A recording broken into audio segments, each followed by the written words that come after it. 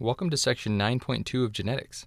In this section, we will be memorizing the details of myotonic dystrophy, so let's get started. This scene takes place at a dump, as indicated by the sign here. Deep in this chasm is where people put garbage. Dump will help you remember that the DMPK gene is affected in myotonic dystrophy, so dump for dump K gene. Our story is like a gritty crime movie where mobsters are trying to dispose of a dead body. Look how emaciated this body is. This wasted body will help you remember muscle wasting in myotonic dystrophy. Like most mobster movies, the cops show up and create a climactic showdown, and our story is no exception. Now notice the dominoes hanging from the rearview mirror of the cop car. Dice are more often placed in rearview mirrors like this, but dominoes fit the story better. In any case, these dominoes will help you remember that myotonic dystrophy is an autosomal dominant disorder. Quickly, a cop jumps out of the vehicle. In his excitement, he repeats on his communication system, "We caught these guys. We caught these guys." So caught these guys. If you look at the first letter of each word in his proud declaration, caught these guys, you will see CTG for CTG repeats. Now it's these CTG repeats within the DMPK gene that cause all the problems. If you can remember that in our story, the cops caught these guys,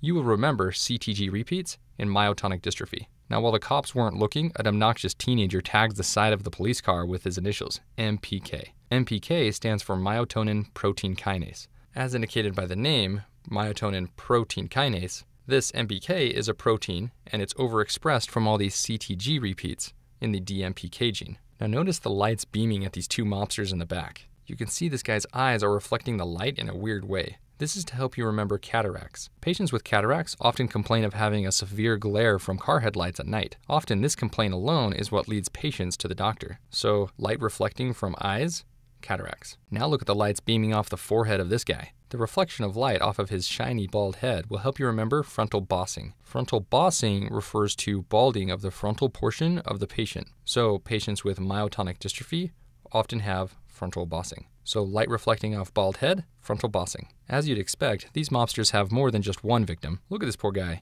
He's getting zapped by the car battery behind him. Pretty cruel. Anyways, it's causing all of his muscles to contract and spasm uncontrollably. Look how stiff he looks. His legs sticking out, his legs straight, arms to his side. He's completely contracted. Now this will help you remember that patients with myotonic dystrophy have myotonia, which means they have a hard time relaxing their muscles. Just like this guy. For example, a patient with myotonic dystrophy may grip your hand in a handshake, but they won't be able to readily let go. This is myotonia. So this victim is tensed up from the electricity coming from the car battery, which refers to myotonia. Fortunately, this poor myotonic man tensed his leg in just the right way to get some poetic justice for this mobster. You can almost see his testicles explode with this myotonic kick. This testicular destruction here will help you remember testicular atrophy, which is common in patients with myotonic dystrophy. Now let's look more closely at the victim's shirt. Can you see the little heart? The fact that the electricity seems to go directly to his heart indicates that patients with myotonic dystrophy often have arrhythmia. So shocking the heart with electricity for arrhythmia. And with the arrhythmia of the myotonic man, we have wrapped up all the details you need to know about myotonic dystrophy.